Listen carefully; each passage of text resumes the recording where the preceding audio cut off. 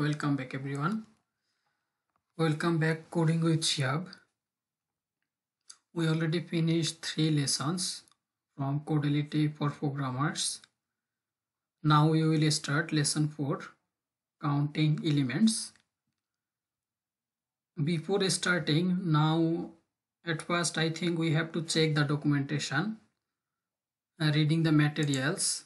In these materials you will get some information how actually counting elements is working, and they gave some example. They show some graphical things how it's normally counting, and they also implemented some code using Python, and this is the Python code, and also time complexity big O n plus m.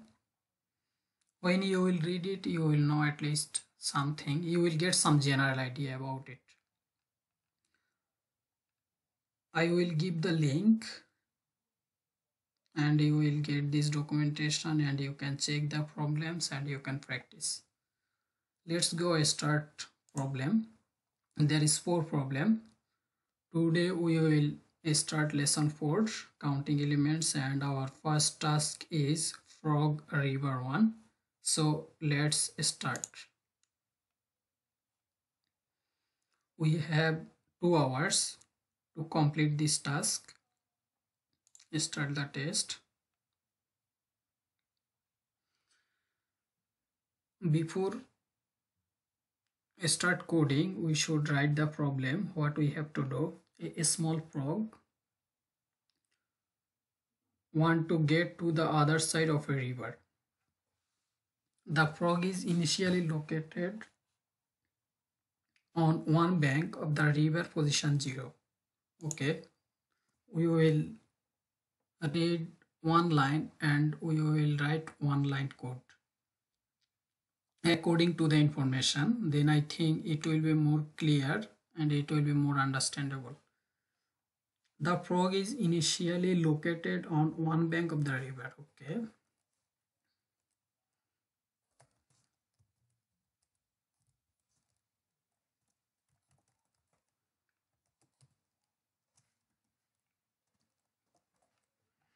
current position is 0 and want to get to the opposite bank. That means in the other side, position x plus 1 leaves, then and want to get. Okay, that means it's future. Then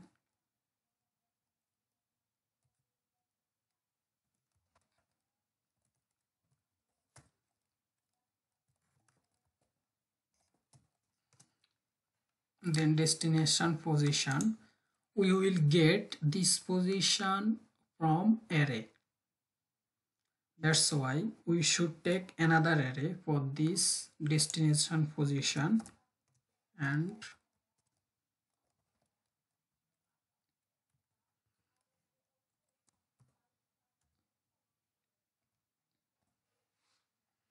we define the destination array because it's written and want to get to the position bank, position x plus 1.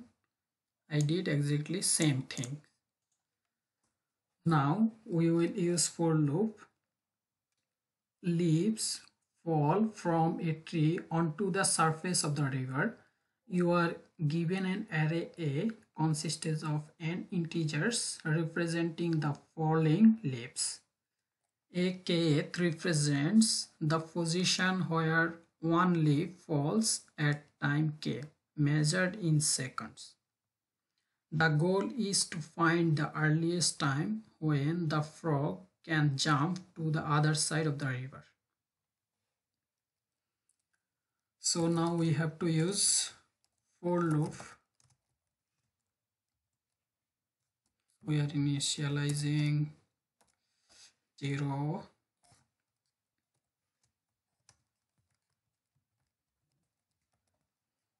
length,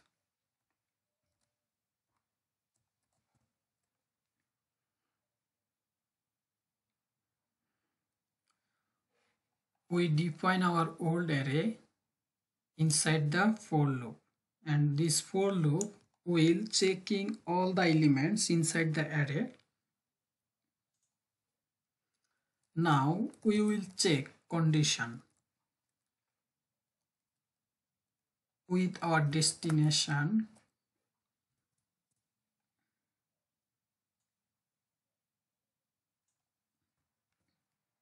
Then it will be less chance to be a wrong.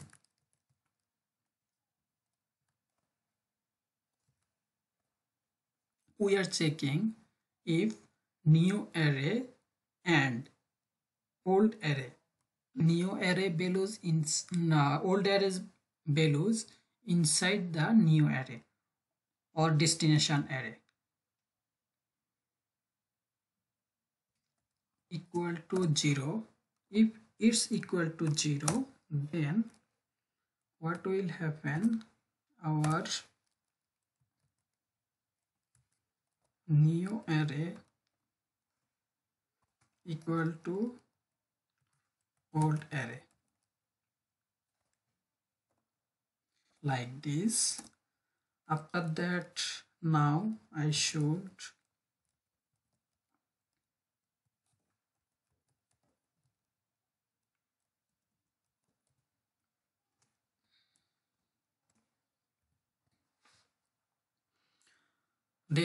increase the current position, because now frog will go one step more, so we should count it later. Now we will check using another if statement.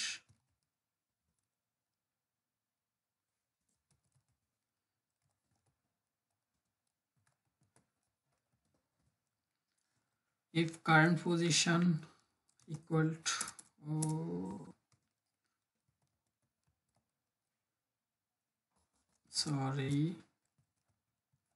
if current position equal to our targeted value, here x means is targeted value where leaf will fall down.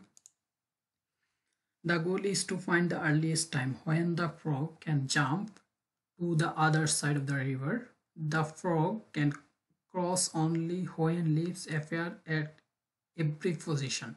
That means when leaves will fall, then frog can cross, otherwise it's not possible. Across the river from 1 to x. This is, we want to find the earliest moment when all the position from 1 to x are covered by leaves.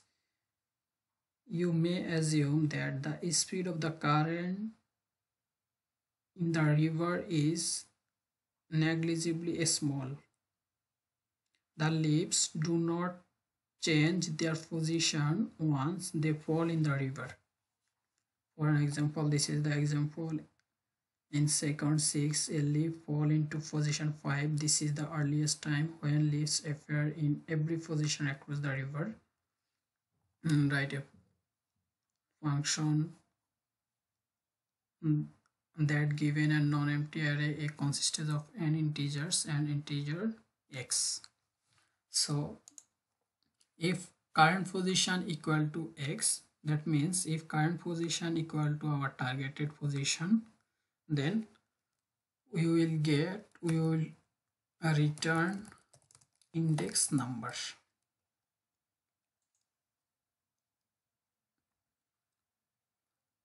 If we will not get our targeted position inside the array, then it will return -1. If the frog is never able to jump to the other side of the river, the function should return -1. So we did exactly same thing, -1. Now try to run. Is it working or not? Yeah, it's worked properly. Let's go recap again what we did. We define one method and it will return integer value, and the method name is function solution, and we take one targeted value variable data type is int, and we take another int variable and it's array. That's why it's like this.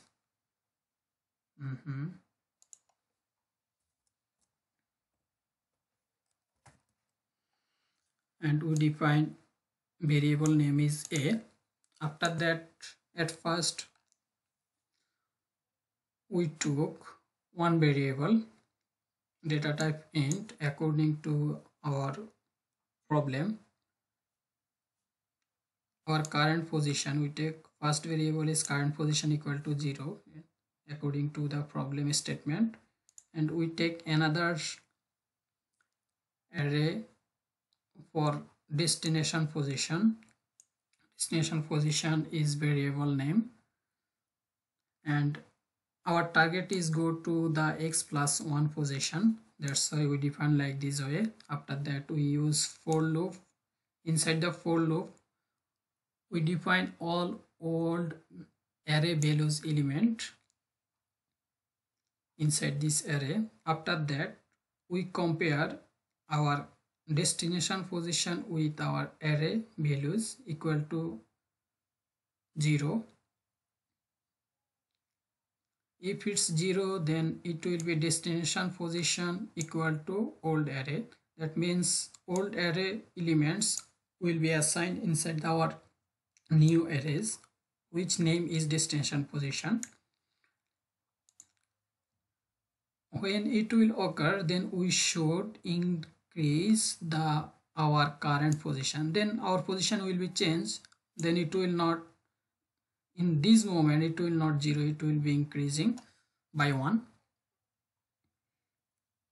Later we use another if statement to check our current position. If current position equal to our targeted position, then we have to return our index number, in which index number is our position and in which index is contain our value.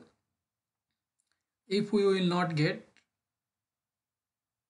this element inside our old array, then it will return -1. So I hope it's clear. Now let's go to submit.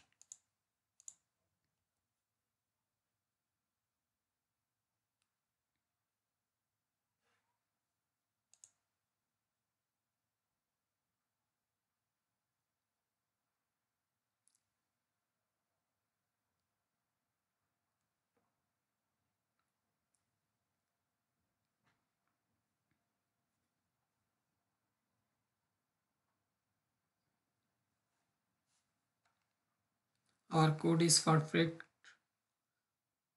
from all consequences. That's why test score is 100, correctness is 100, performance is 100. And this is our code. What we did, it's just explaining. And with example test, it's working properly. Correctness from those consequences, everything is working properly. And performance test for large random, it's working properly. Medium range, it's also working properly. Medium random, large permutation, large range, from all the consequences it's working properly. That's why we receive 100. So guys, thank you very much. See you in our next problem. Until, take care, bye bye. Follow my channel, subscribe my channel, and for getting my update video notification, please click the bell icon and stay with me. Take care, bye.